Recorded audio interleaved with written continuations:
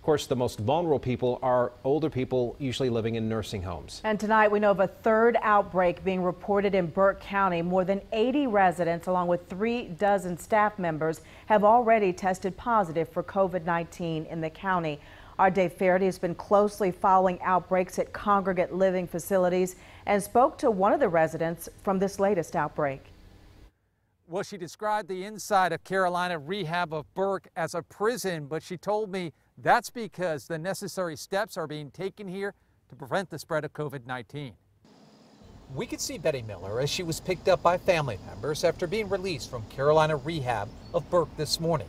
She was in the facility when more than a dozen residents and one employee tested positive for COVID-19.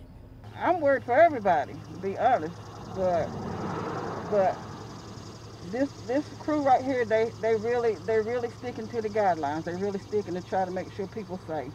Miller says she had her temperature checked every day and underwent COVID testing as she recovered from a back injury. The Burke County Health Department says the outbreak started in the first week of July.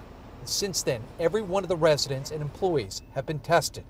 The health department says there have been 13 deaths in Burke County nursing homes related to COVID-19. When we asked about the outbreak at Carolina Rehab of Burke, we were told there are many sources that can bring this infection into a nursing home, and it can be difficult to pinpoint the exact source. Betty Miller says the healthcare workers have done a good job of isolating those infected with the virus.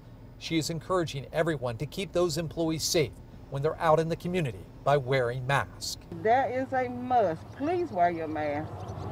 If not for yourself, wear it for other people. Keep other people safe.